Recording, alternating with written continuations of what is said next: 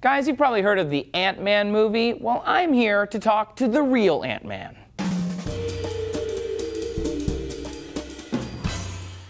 Hey guys, it's Trace here for DNews again. Thanks for watching. And I'm here with the real Ant-Man, Dr. Brian Fisher from the California Academy of Sciences. So why do they call you the Ant-Man? I'm the Ant-Man because all I do is ants. I research ants, I study ants, I teach ants, I eat ants. You eat them? Well, they're tasty, actually. You can get them in tacos. You can actually dig in the ground and pull out a honeypot ant. It's delicious. Wow. How many different species of ant are there? Well, we estimate there's about 30,000 species of ants. Wow. Now, in terms of numbers, that's not very many. But what's interesting is you can't go outside and not meet an ant. Ants dominate forests. They dominate almost every continent. Why is it important to study ants? Like, what do we learn from studying ants? I think ants, if we can start seeing them, we actually change our perspective on life. You know, I say ants are invisible to most people. In fact, if you put all ants together in a big pile, and on the other end of the scale put humans, they'd weigh about the same. And that means that ecosystems function thanks to the ants. They're the major soil makers. They turn over more soil than earthworms. If you took away all the ants from a forest, it would shut down. Therefore, we need those ants. To look at ants, you have to think of them as a superorganism. For example, now if you were outside and you're an ant and you're out there foraging and you find this juicy little caterpillar, what would you do? Would you maybe eat half of it for yourself and take the rest back to your nest? I would hope that I would be a good ant and take it back for everybody. Well, that's a good ant because actually it's the only ant you can be because ants can't eat solid food. Oh. You have to take the food back to the stomach. The stomach of that superorganism is in the nest.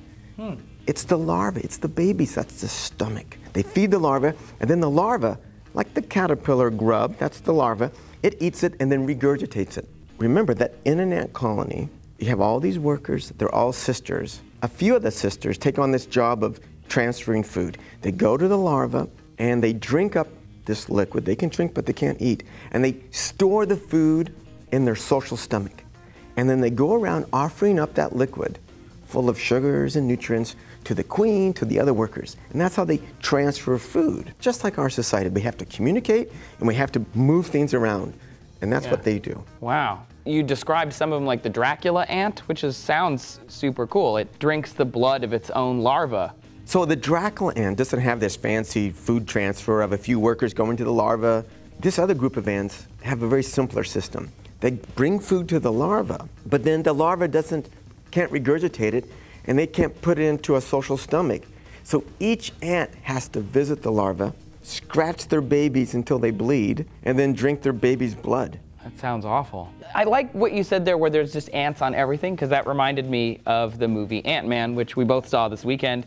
And it seemed like in that movie, whenever they needed ants, there were just ants there. Is that what it's like in real life? Are there really just like ants everywhere? There are. In fact, most people don't realize them until they're like carrying away their pizza on their kitchen counter.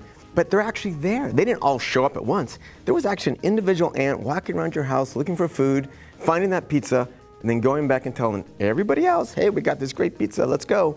And off they go. And they're out there foraging, invisible, in a sense, everywhere. Well, what did you think of the film, first of all, of Ant-Man? What did you think? I actually loved it. Yeah. I loved it that they brought these wonderful creatures, ants, into the spotlight, and people could see them doing wonderful things. Yeah. Now, was it all correctly wonderful? Yeah, well, it was just wonderful. Okay. Was the ants described at least well in the movie? As structurally, morphologically, you know, did it have a right head? And it was beautifully done. In fact, it was very accurate. They actually studied, I think, very carefully what ants were, and they modeled about 4 different types of ants, and they were all correctly modeled, I think. To me, the most important part of the film was about size, like ants are small.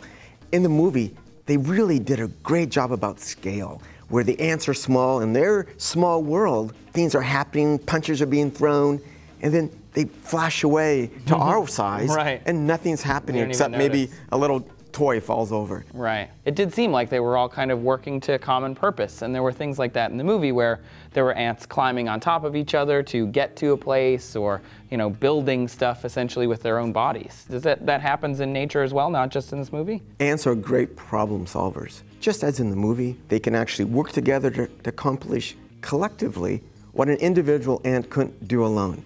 What's amazing is there's no instructions, no direction, you do this. They do this by these simple little networks. The closest model is maybe our brain and how we hold memories and make decisions. And it's like that for ants too. And it's a great area of study, especially in light of the importance of artificial intelligence. Right. Trying to mimic and model how ants work and make decisions may help us create better robots, maybe. So, what is the strongest ant that you've ever come across? Some ants have big heads, which have lots of muscles in it for snapping their mandibles. In fact, we worked with a group of researchers at Berkeley to actually film it.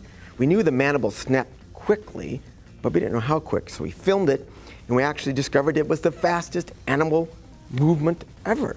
They use their mandibles also to snap their mandibles and propel their bodies away. Oh, so cool. They could snap against a hard surface and then flip their bodies faster away than running away.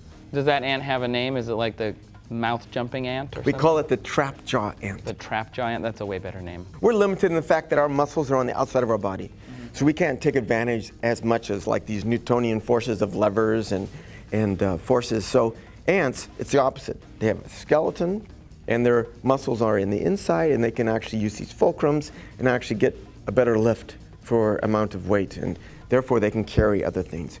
But other ants can actually work together to carry something much greater than any single ant could carry. And that's actually complicated. Now, if we were to try to lift this sofa up and kick it out the door, we'd be cussing and fighting before you know it. Totally. But ants can run around and lift this thing up and manage all those lateral forces, and off they go, scurrying up a hill and into their nest. And the nests themselves are very complicated. I was talking with our intern Tori about how some of the ant colonies just are massively complex. Right, there are some colonies that are quite simple, maybe only 10 workers and a queen, but others have, 500,000 workers in a nest. They're bigger than this studio. They're like elephants underground, like the leafcutter ants. Ants invented farming about 60 million years ago, way before humans did. Ants have been doing this great thing. They've been growing fungus. They eat the fungus, they don't eat the leaves. They take the leaves back to the nest, feed the fungus, and eat the fungus. But this farming system requires an enormous amount of space, and a huge society can